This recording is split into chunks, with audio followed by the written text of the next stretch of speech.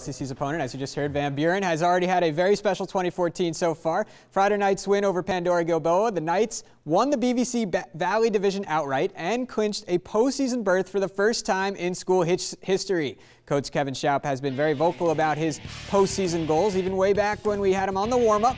Now he and the Knights have made school history, and Van Buren is hoping to carry that momentum into Week 11 against LCC. But before they get wrapped up in game planning, they're reveling in the fact that they were able to accomplish what no other Van Buren football team before them could.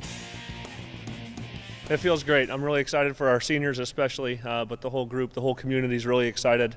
Getting pats on the back all weekend, but we're ready to get back to work and go out and show them what we can do in Week 11. Just great, you know, finally all the hard work that we've put in over our careers is finally paying off, and we're getting to Week 11. It means a whole lot. I think everyone's pretty excited. The whole community's excited. We're obviously excited. I just think it's an all-around cool thing. Our first meeting at ONU, our camp, Coach gave us a list of all the teams in our region, saying that we have to be in the top 8 of those. So it was kind of a challenge right from the start of what we need to do. They got some great athletes. They got some great speed.